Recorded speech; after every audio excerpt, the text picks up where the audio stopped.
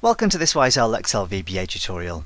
This fairly short video is going to explain how to use pivot table slicers in VBA. So the video is all about using slicers to filter pivot tables, meaning we'll start with a quick recap of how to create a pivot table and a pivot cache that we can apply our slicer to. Then we'll look at how you can create something called a slicer cache before we finally add the slicer to the worksheet that we can then format and edit to change its appearance. The main part of using slicers is about using them to filter a pivot table, and you do that by selecting and deselecting slicer items. So we'll spend a little bit of time investigating a couple of ways to do that. And then the final part of the video is going to explain how you can connect and disconnect slicers from multiple different pivot tables. So you can use one single slicer to control filters from multiple tables. So not too much to do in this one, but let's get started. Okay, so the starting point for this video is our standard Excel Movies workbook. If you don't already have a copy, you can download it using the link in the video description.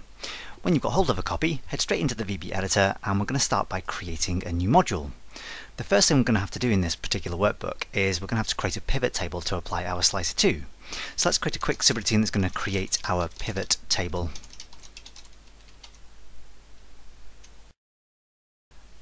Now we've done this several times over the course of the last few videos, so I don't want to waste too much time by repeating myself, but we do need some code to create the pivot table in the first place. So let's have a few basic variables. Let's say dim PC as pivot cache, and then let's have dim WS as worksheet. That's the worksheet that's going to hold our pivot table, and of course we'll have dim PT as pivot table.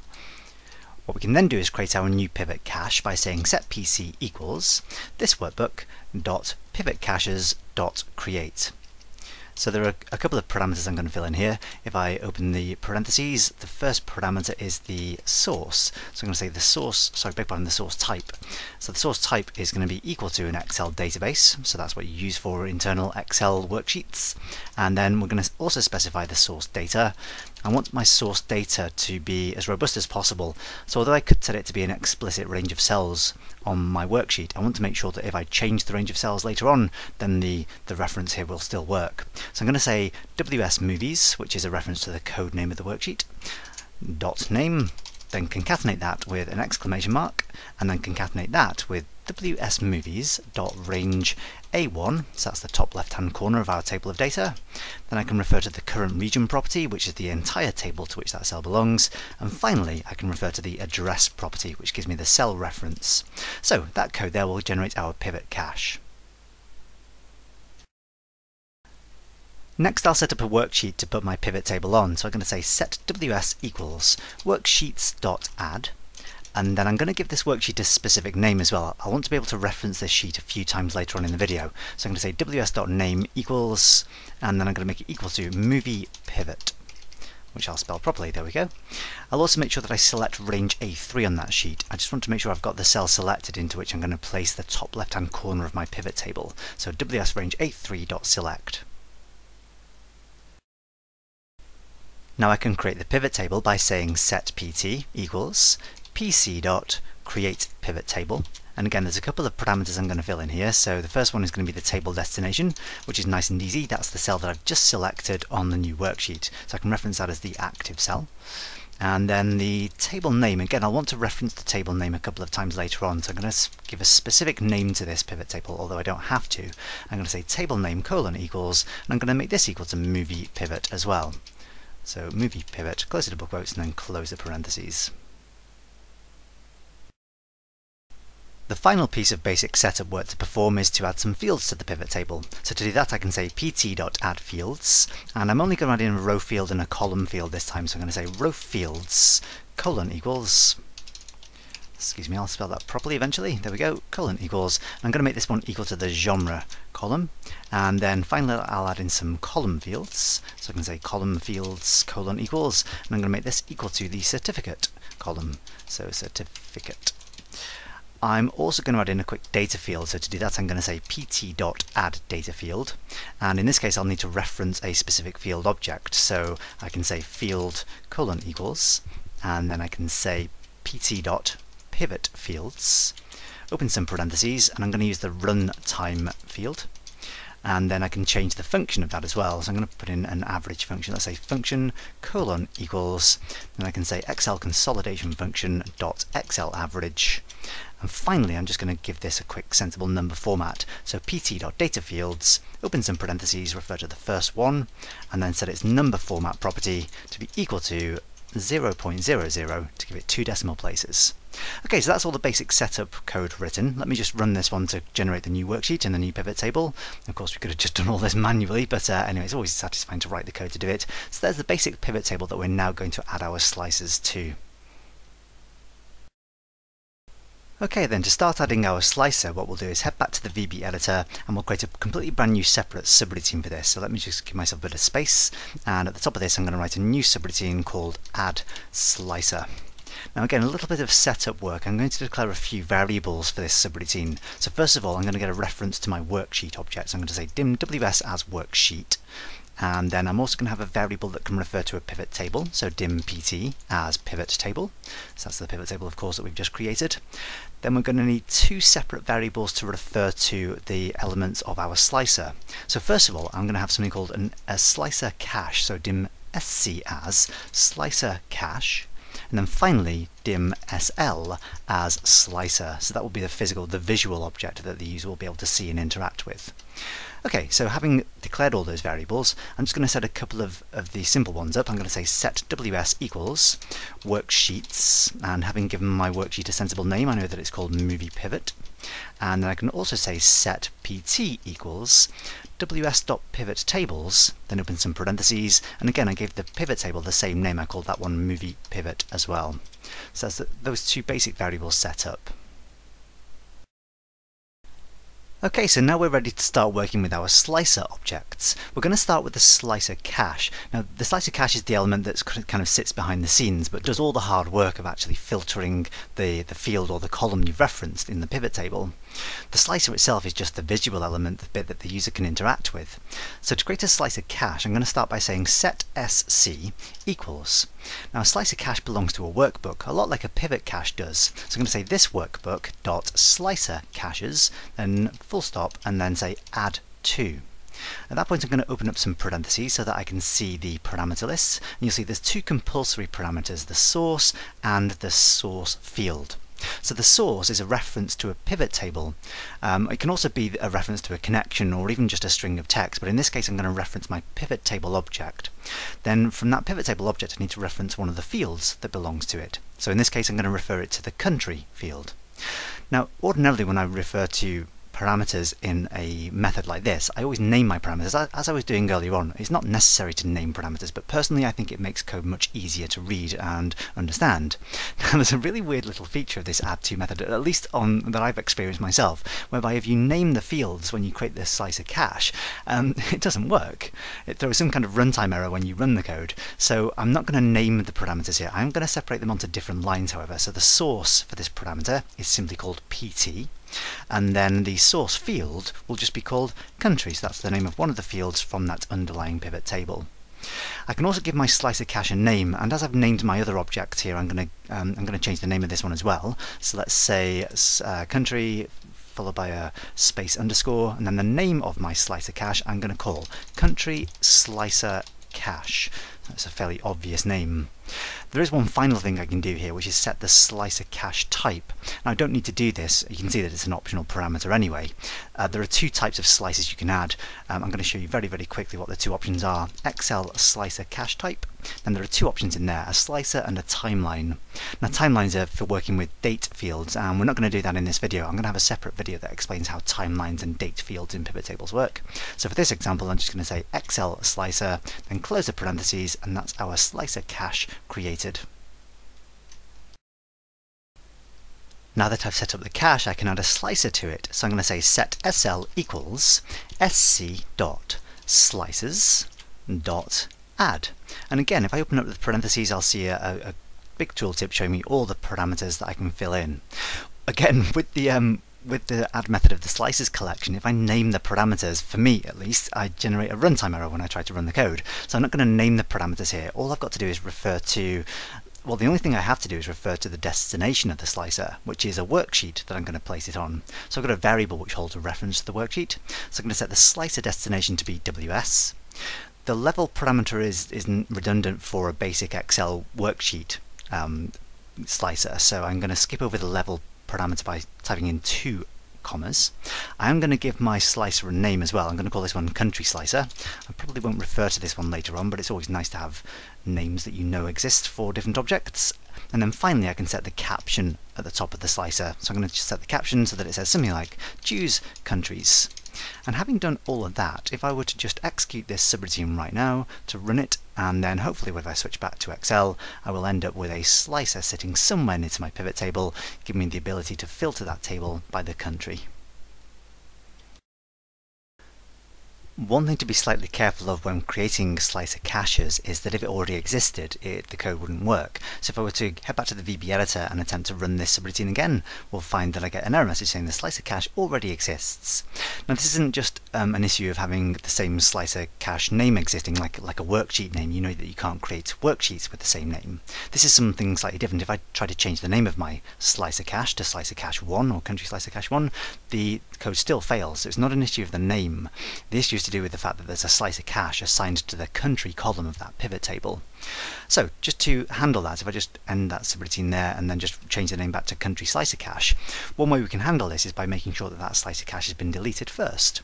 Now we can't of course delete it if it doesn't already exist, so a quick simple little bit of error handling code. If we say on error resume next, which you can't always get away with doing because often you'll want of course to make some kind of specific action happen if an error has occurred, but in this case we're trying to delete the slicer cache, and if it doesn't exist then we don't need to delete it in the first place, so we can happily ignore the error. So the thing we're going to do here is say this workbook dot slicer caches, open some parentheses and quotes. I know that I've called it country slicer cache, so I might as well just copy and paste that to avoid mistyping it. Then close the double quotes and close round brackets, and then of course just say dot delete. I can then say on error go to 0, which resets the error handlers back to their normal state, and if I run this one as many times as I like now, I won't see any runtime errors. It's also worthwhile mentioning that when you delete a slicer cache, it deletes all of the slices that belong to the slicer cache. So just showing you quickly at the moment that in Excel I've got this one single slicer. If I were to step through this subroutine here, just up to the point where I delete the slicer cache, and then at that point I'm just going to end the subroutine. If I switch back to Excel, you'll see that the slicer attached to that slicer cache has disappeared as well. Now it is possible to delete slices independently, so say for instance you wanted to remove all the slices from one particular pivot table. Let's just have a quick extra subroutine that shows you how you can do that. If I create a sub which says delete slices from pivot, and then I'm going to copy a couple of the variables from earlier on. So I'm going to copy in fact all 4 variables as it stands, and the 2 lines which set references to the worksheet and the pivot table. So I'm just going to copy and paste those in. I'm going to get rid of the variable which refers to the slicer cache. I don't need that for this particular example, because all I'm going to do here is loop over the slices collection of a pivot table. So I'm going to say for each SL in pt.slices. So each pivot table has a collection of slices that have been assigned to it. So there I can say next SL, and then within the loop I can simply say sl.delete, as you might expect. So if I were to just run this first subroutine to generate the slicer cache and slicer again and prove that that's there, if I were to run my delete slices from pivot subroutine, then this time all the slices attached to that pivot table will be gone. The slicer cache still exists, however, so there would still be an issue with creating a new slicer cache based on that same column, but in this case it doesn't matter because I've already written code to handle that. Let's move on and look at a couple of the basic things we can do to manipulate the appearance of the slicer. If I just click back into the subroutine which created it in the first place and run that one again, looking back at the Excel workbook, you'll see the slicer kind of sits itself roughly in the middle of the visible worksheet. It might be nice to position it so it sits at the top of the pivot table, so it's in line with the top of the table, and maybe the height of the slicer should be the same as the height of the table. There's a couple of ways I can achieve that. It's actually possible to do this when you create the slicer in the first place. If I switch back to the code and then just click somewhere inside the parentheses of the add method for the slicer, when I press Ctrl and I on the keyboard to display the IntelliSense, you'll see there's a top, left, width and height parameter. So the top controls the distance from the top of the slicer to the top of the sheet, and the left property controls the distance from the left of the sheet to the left of the slicer, and width and height are hopefully fairly obvious. So I can do this when I create the slicer, but it's sometimes slightly easier to do this afterwards, so you can modify all of these properties after the slicer has been created. Now I'd like to change the dimensions of my slicer so it meets the dimensions of my pivot table. So what I'm going to do first of all is declare another variable towards the top of this routine, dim r as range, and then I'm going to use that variable to get a reference to the range of my pivot table. So once I've added the slicer, I'm going to say set r equals pt dot table range 1. Now there are two table range properties. Table range 1 is the range of the pivot table minus the page fields. We didn't actually add any page fields in this example, so that's kind of redundant. And table range 2 is the same table range but including the page fields as well. So in this case I'm going to go for table range 1, although it doesn't really matter because we don't have page fields anyway. And then what I can do is start modifying the properties of the slicer object. So if I say sl.top, I can make that equal to the top of the range. I can say r.top. And if I say sl.left, this is a little more complex. I want to make this equal to the position of the left of the table plus the width of the table plus a small buffer to shift it across to the right a little bit. So I'm going to say r.left plus r.width plus, let's say, 20 points or so. So the measurement units for this is in points. The height, I'm going to do that fairly quickly and easily. sl.height equals r.height. And then, beg your pardon, I'll go for the actual property I wanted there, height. And then sl.width, let's just make that equal to an explicit value, let's say 200 or so.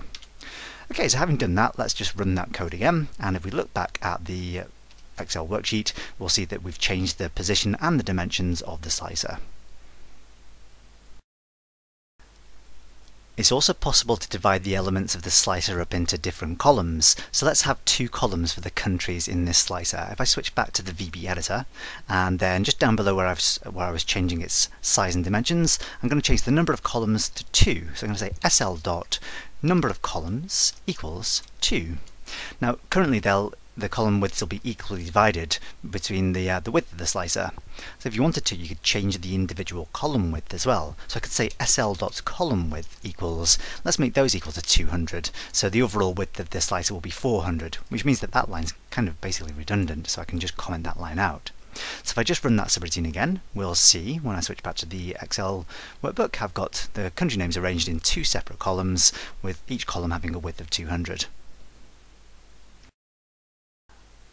One final thing I can do to modify the appearance of the slicer is to apply some kind of style to it. So if I just select the slicer manually and have a look at the options tab of the ribbon, you can see there's a slicer styles section. They're not particularly exciting, I have to admit, but it does just let you change the basic colours. You can also create your own new slicer styles if you really wanted to. I've never seen much point in doing that. Now all the slicer styles have a name, so to set this in code then you just use the same name that appears in the tooltip minus the spaces slightly weirdly.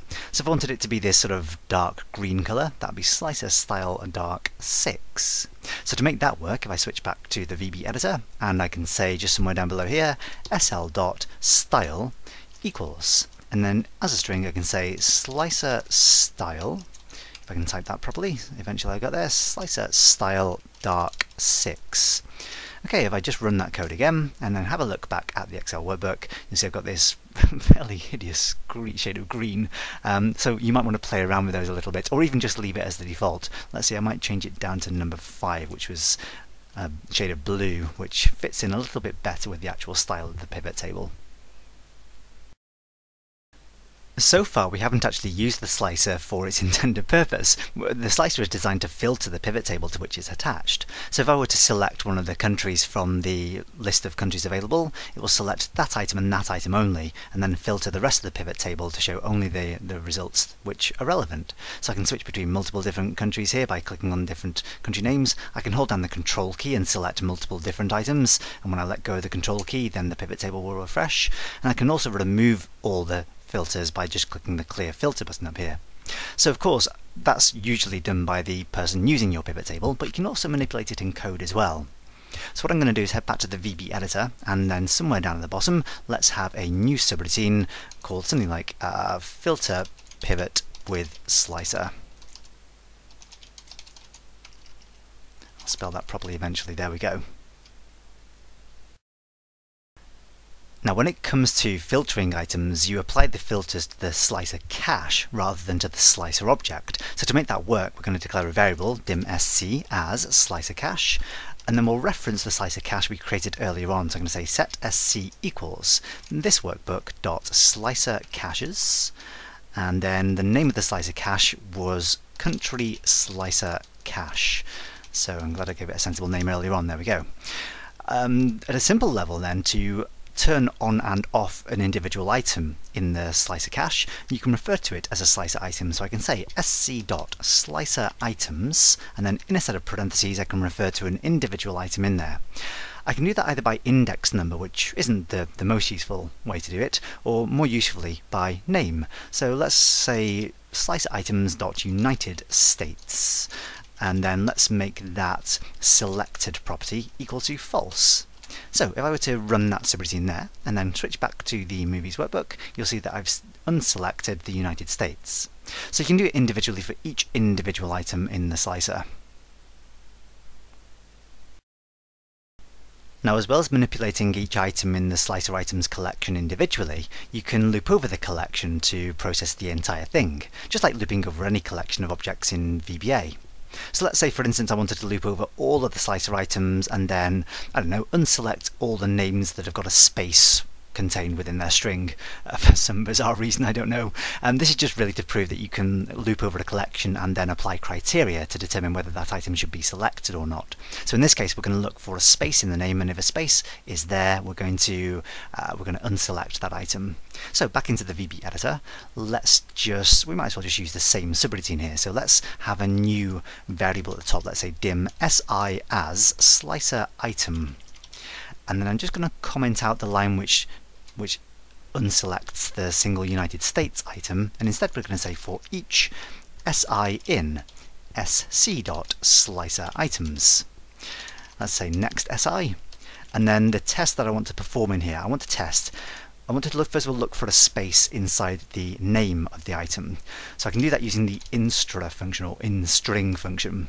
If I look in the slicer item name and I look for a space, as long as the result of that function is greater than 0, then I know that I've found a space in the name. So if that's the case, I can say si.selected equals false. Otherwise, what I want to do is say si.selected equals true. So that will select all the ones that don't have a space in their name. So having done that, if I were to just run that subroutine and then have a quick look, and I'll see that this time it's unselected all of the countries with a space in their name. Now you could apply a similar technique to reselecting all the items. You could loop over the entire slicer items collection and change the selected property to true. But it's probably more convenient just to use the clear all filters method instead. So just to very quickly show that, if I switch back to the VB editor, I can add an extra line of code at the bottom here that will say sc.clear all filters. Now of course that makes the loop completely redundant. I don't need that code in there at all at this point. That would just filter and then unfilter the slicer cache. So let's just run that subroutine as it stands, look back at Excel, and we'll see that all the items have now been selected again. Now at this point you may well be thinking that your slicers don't really do much of a different job than just a regular old page field or report filter, and that's fairly true, but there is one nice advantage of using slicers that a page field doesn't have, and that's that a slicer can control more than one pivot table at the same time. So what I'm going to do is write some code to add in a new pivot table starting somewhere down in, let's say, cell A30 or A31 or so, and we'll have a slightly different arrangement of fields than the current pivot table. Let's just create that code fairly quickly then. If I switch back to the VB editor, I'm going to scroll all the way up to the top of the code where we created the pivot table in the first place, and then let's just copy and paste that entire subroutine, and then we'll change its name so that it's called something like add new pivot table. Now there are a few different changes we'll need to make to this. First of all, we're not going to try to create a new pivot cache at all. So I'm going to take away all the code there that creates a new pivot cache. What I'd like to do is refer to the existing cache on which my existing pivot table is based. So the code that sets the worksheet as well needs to change. I don't want to add a new worksheet. I'm going to set that to be equal to my movie pivot sheet. Then I don't need to change the worksheet's name. So, excuse me, I forgot the close parentheses there. I don't need to change the worksheet's name, that's already set. I'm going to change the cell that I select, so it selects cell, let's say A31. And then once I've done that, I can set my pivot cache so that it refers to the pivot cache of the first pivot table on this worksheet. So I'm going to say set PC equals ws.pivot_tables, and I can refer to this pivot table either as the number 1 because there's only one pivot table on it, but I also gave the pivot table a sensible name earlier on, so I can say movie pivot. Then I need to refer to the pivot cache property of that pivot table, so that will return the cache that already exists rather than generating a new one. What I can then do is essentially everything that I've already done to set up the original pivot table. I'll change its name so it's inventively called movie pivot 1, and let's just have a slightly different arrangement of fields as well. Let's, rather than having the genre as the row fields, we'll have the distributor as the row fields. So at that point, having changed all that code, if I just run that subroutine now, switch back to the Excel workbook, I'll find that I've got a new pivot table with a slightly different arrangement, which I can now link in to this existing slicer. Okay, so to make this work, I'm going to create another new subroutine. So let's have a new sub just down below that's going to say connect slicer to multiple pivots. And then I'll need a couple of basic variables. I'll need a worksheet, a pivot table, and a slicer cache. So let's just copy the worksheet and PT variables from the previous routine, and then I'll also declare an SC variable dim SC as slicer cache. Okay, so I'm going to set WS equal to worksheets, and then say movie pivot, and then I'm going to set the PT to be equal to ws.pivot_tables, and then the one that I've just created was called movie pivot 1. This will just make it slightly easier to reference in the next little stage. So I'm going to set this the slicer cache, so I can say set SC equals this workbook dot slicer caches, and then I called it country slicer cache. And then finally what I can do is add a pivot table to that slicer cache. So I'm going to say sc.pivot_tables.add pivot table. Then all I need to do is reference the pivot table that I want to add in, and that's one that I've just referred to or set a reference to in that variable. Just to demonstrate that that is actually working, I'm going to say sc.slicerItems, and then open some parentheses and say, let's say United States, and then say selected equals false. So that will connect both pivot tables to the single slicer cache controlled by that single slicer, and then should unselect or deselect United States from the list. So let's just have a quick run of that subroutine, have a quick look back at the Excel workbook, and you'll see that it's definitely changed the row height of the original pivot table. It should also have done that for the second pivot table as well. I guess this will be easier to see if we actually maybe select a few different items. Let's select Japan, for instance. There you go. You can clearly see that that single slicer is controlling both pivot tables. Let's just clear all the filters from that just to bring everything back for both pivots. It's just as easy to disconnect a slicer from multiple pivot tables as well, so if I just switch back to the VB editor, we can just copy and paste this entire subroutine because there's only a couple of simple things to change here. Let's change its name first of all, so it's called disconnect slicer from multiple pivots. And then the last remaining thing to change, once I've just edited the name, the last remaining thing to change is rather than saying add pivot table, we can say remove pivot table, and again you must reference the pivot table that you want to remove from the slicer. So having done that, I can run that subroutine, and then if I look back at the Excel workbook, you'll see that United States has clearly been filtered out of the original pivot table, but in the second pivot table that's not the case. Again, if I just change this manually by selecting a different country, you'll see that the original pivot table changes. The only thing that changes in the second pivot table are the column widths based on the column widths of the first one there, but the actual table itself isn't being filtered at all. So there we go, there's a quick overview of using slicers for pivot tables in VBA. If you like what you've seen here, why not head over to the WiseR website where you can find loads more free resources, including these videos, some written blogs and tutorials, and even some exercises that you can download to practice your skills. Thanks for watching, see you next time.